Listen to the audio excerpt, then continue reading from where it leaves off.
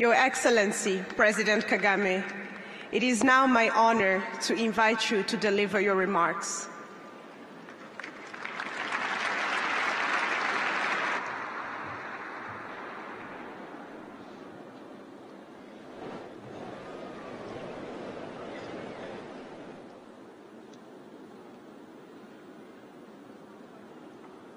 Excellencies,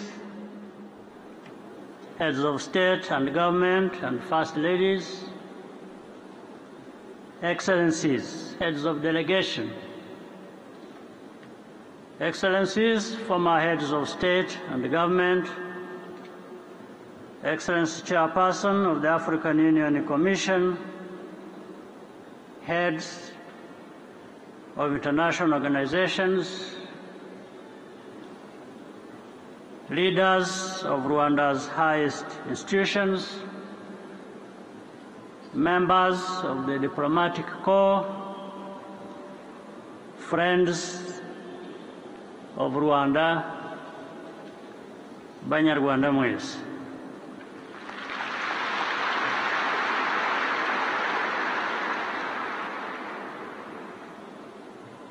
Ndagira ngo mbere na mbere nshimira Abanyarwanda mwese kuba mwongeye kungirira icyizere.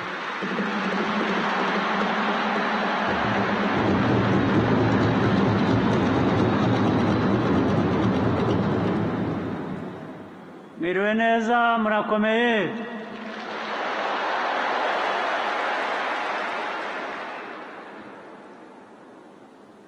Nishimiye kongera kubabera umuyobozi ari perezida muri iyi manda nshya dutangiye.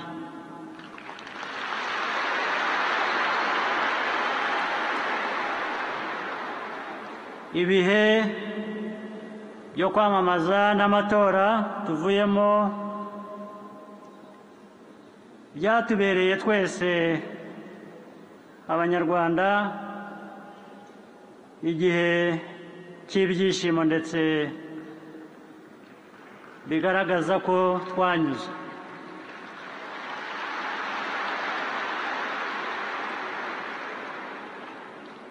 Miliyoni z'Abanyarwanda bitabiriye ibikorwa byo kwiyamamaza kandi hafi ya bose baratoye.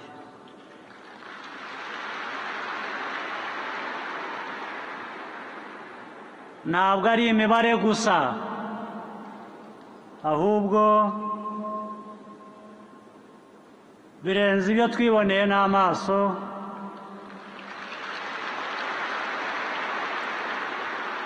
N'ibyo twanyuzemo muri icyo gihe. Ukuri kurivugira.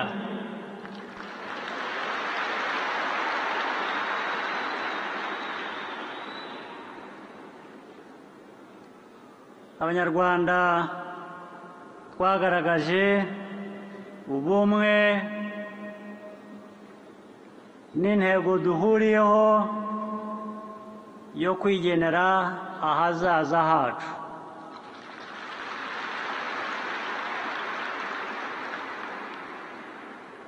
Iki nicyo tumaze iyi myaka yose ishize duharanira. Ndagira ngo rero nkomeza munyihanganire mvuge ijambo mu rurimi abashyitsi benshi bavuye hanze bari bwumve.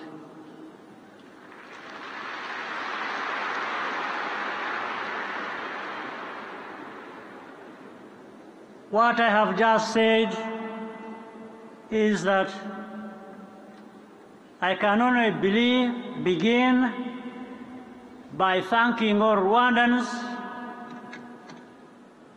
for putting your trust and confidence in me.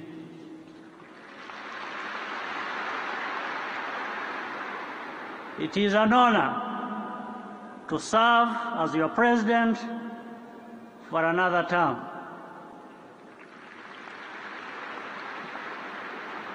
To all our guests, friends, and partners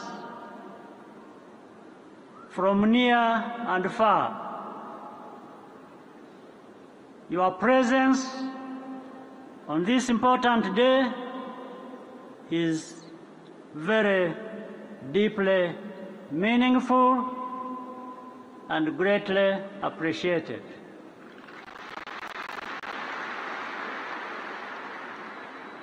We are especially grateful to all the heads of state and government who have joined us or sent representatives. Many of you have accompanied our country and our people throughout this 30-year journey of rebuilding. The electoral campaign was a period of joy and satisfaction for all of us. Millions attended rallies, and almost everyone went to vote. But it isn't just about numbers. There is a much deeper meaning behind what all of us saw and experienced. That reality is undeniable. It stems from the spirit of togetherness among Rwandans, as well as a shared determination to be the owners of our future.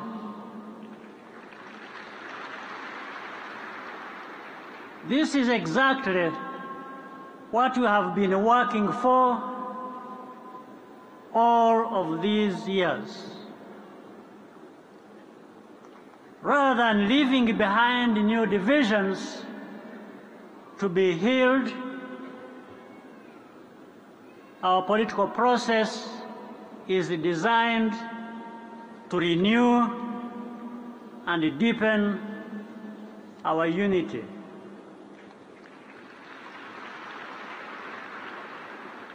Over the past 3 decades, what Rwandans have managed to accomplish is even more than we expected. Indeed, it is beyond what words can describe, given where we started from. Our tragic past ignited a fire in each one of us,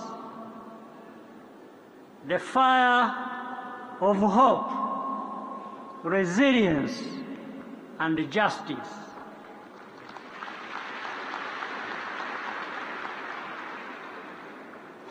This is who we have become as Rwandans.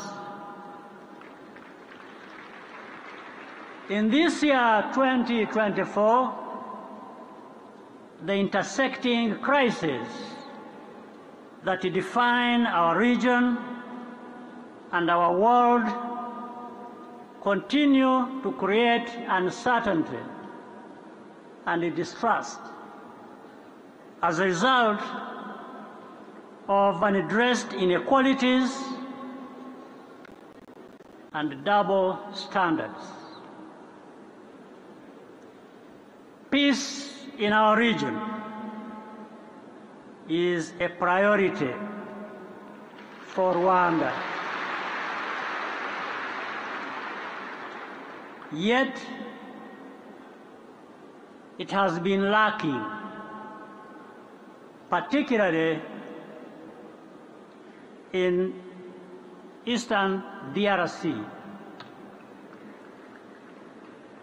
But peace cannot be delivered by anyone from anywhere, no matter how powerful, if the party most directly concerned does not do what is needed.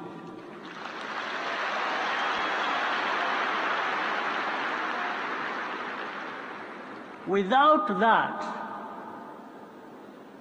the sincere mediation efforts by the mandated regional leaders cannot work as intended.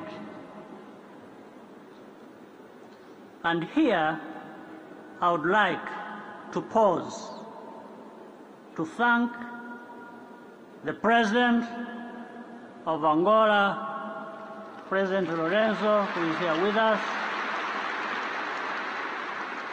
and the President of Kenya, President W.Ruto, among others, for everything they have done and continue to do. Peace cannot happen all on its own. We all have to do our part and the right things in order to achieve and sustain peace.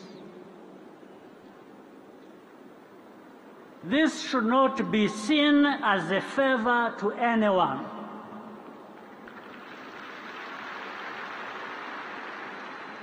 For anyone to do what is needed, for everybody to have peace and have their rights,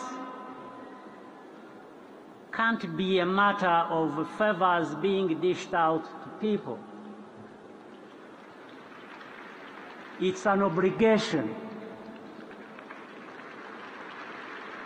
In the end, when it doesn't happen, that's why people stand up and fight for it.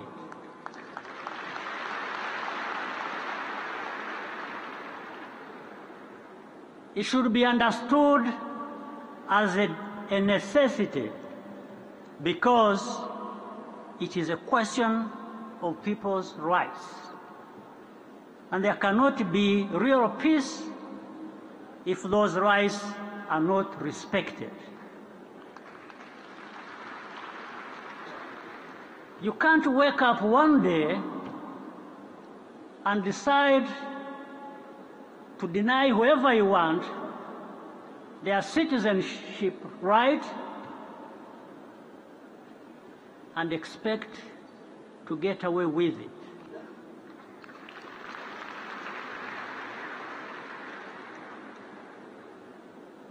There has to be a meeting in the middle. There has to be a compromise. This is a time to reflect on the kind of world we want our children to live in.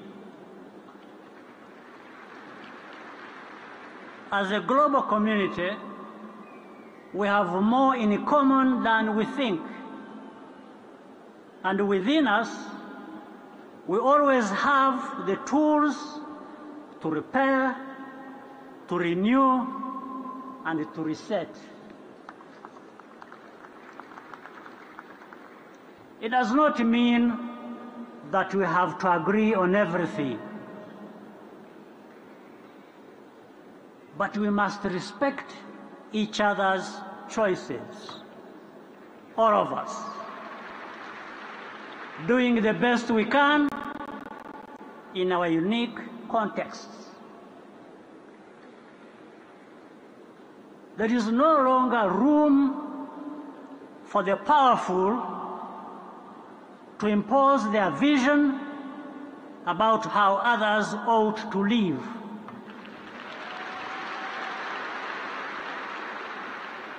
Or to create narratives that falsify the truth This must always be resisted, even when under pressure. But there is also no possible excuse for injustice wherever it occurs, whether committed against us as Africans or inflicted by ourselves. Indeed, we Africans are people who have consistently fought injustice. We don't need any lessons about how best to do so.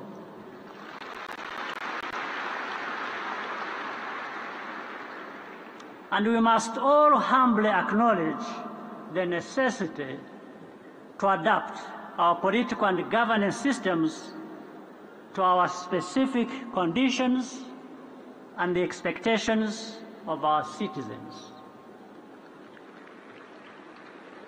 Like everyone else, what matters most to us is to see our people living safe, healthy, and dignified lives. This is imperative, and it is a responsibility that we cannot evade or outsource.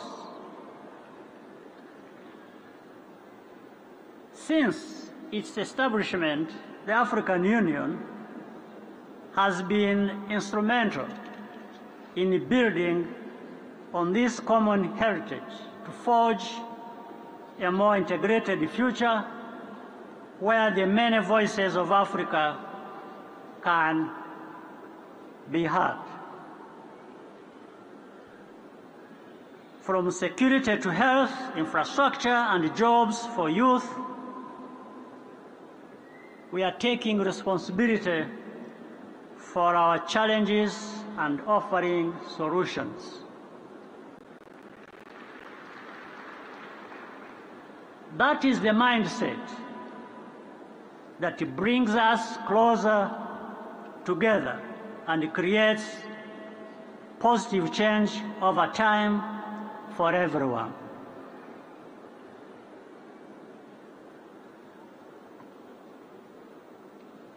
Mwakwihangana gatoya.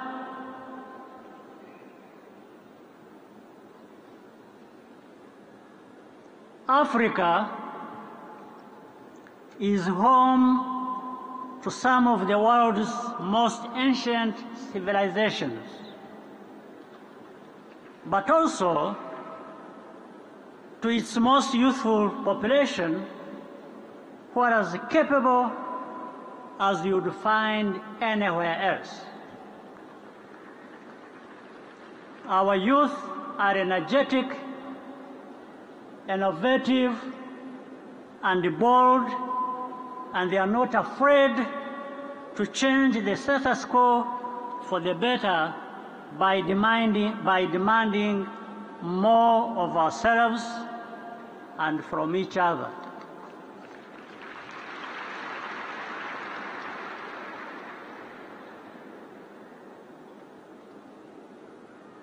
Niba mwari murambiwe gato ururimi rwo hanze, reka mbashyire mu Kinyarwanda.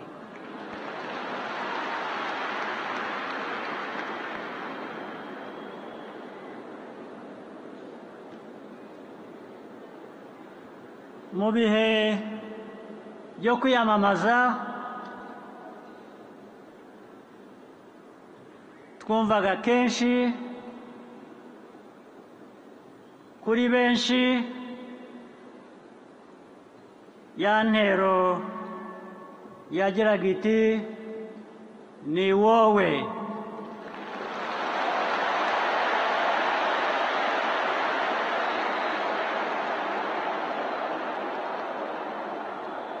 Ariko mu by'ukuri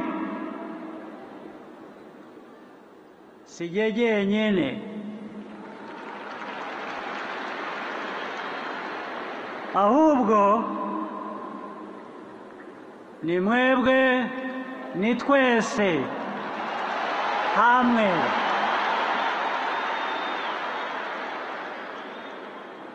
Ubu rero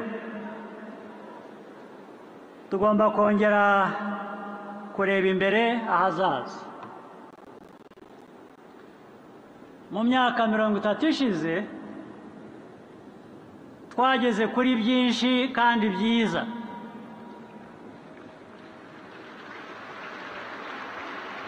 Ariko nanone haracyari byinshi tutarageraho, ariko tuzageraho mu myaka iri imbere.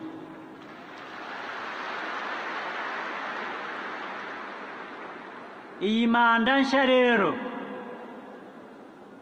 ni intangiriro yo gukora ibirenze kugira ngo ibyo twifuza tubigereho.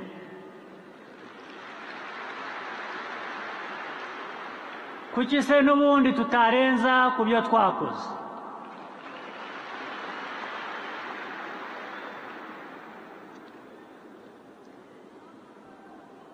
Kubitekereza ntabwo ari ukurota. Birashoboka, bizashoboka.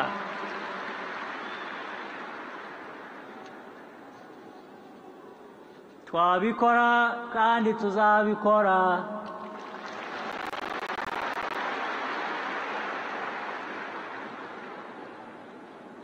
Icy'ingenzi muri byose, turi hamwe, turi umwe. Kandi ndagira ngo mbashimire cyane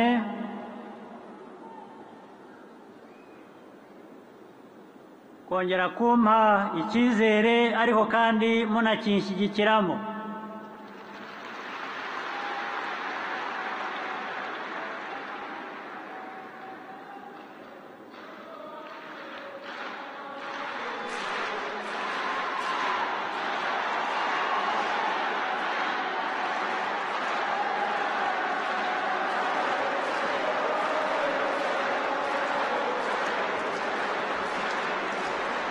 Mwampaye amahirwe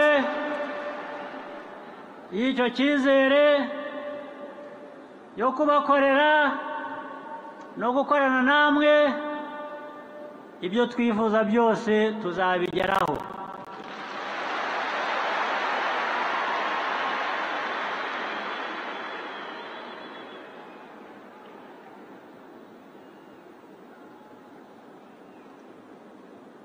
Rero mu by'ukuri hari byinshi tugomba gukomeza gukemura, hari byinshi tugomba gukomeza guhuriraho. Icyo yizere mumfitiye nicyo mbafitiye.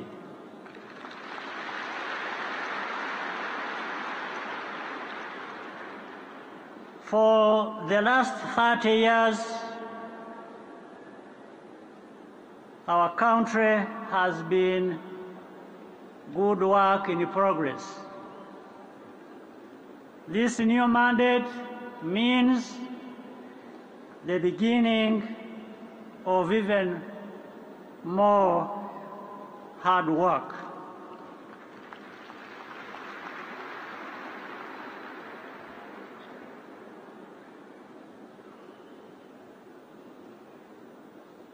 That expectation to keep improving is not a dream, it is a reality.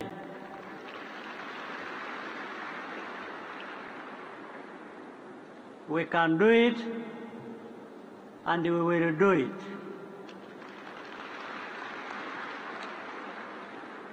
Above all, we will be together. And I thank you once again for renewing the privilege to serve our country. May God bless Rwanda, Africa, and all of us Africans. Imana ibahe umugisha igihe cy'iteka ryose.